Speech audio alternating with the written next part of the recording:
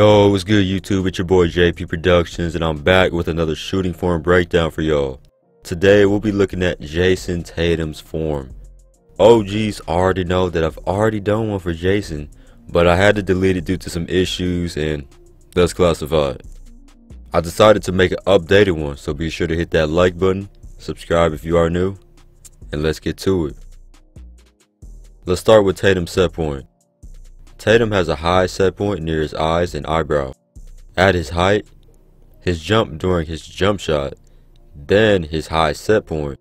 Now that's going to be tough to block. It took me a minute to figure out if Tatum's a one motion or a two motion shot. Don't get me wrong, it's okay to be both, but for my final analysis it seems like Tatum is a two motion shooter. Some may disagree, and I don't blame you. Look at his form. It's nice and silky, but in my eyes, it seems like there's a bit of a slight pause as the ball is en route towards the rim.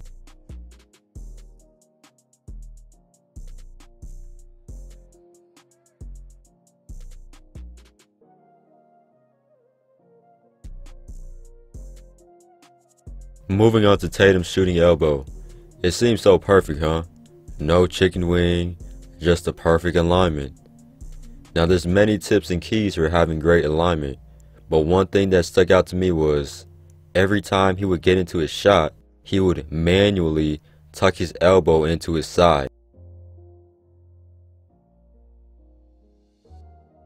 By doing this, you allow your elbow to stay aligned and straight towards the rim, which will equal a more accurate shot.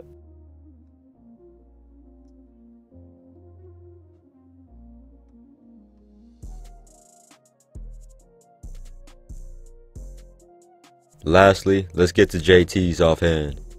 Thumb flick or clean. I'll give y'all a few seconds to take a shot.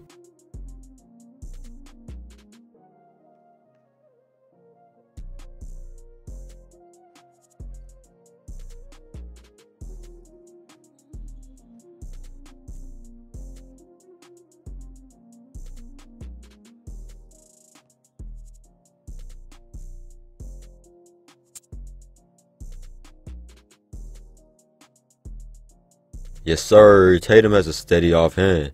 Many coaches preach to always have a steady offhand, and I agree. The less action on your form, the better the shot will feel and be for you.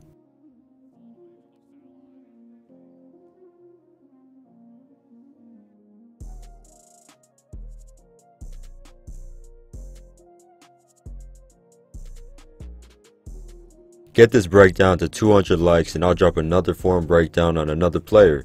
High school, college, NBA, WNBA, middle school, elementary school, you name it. Drop a comment down below, subscribe if you are new. It's your boy JP. Until next time.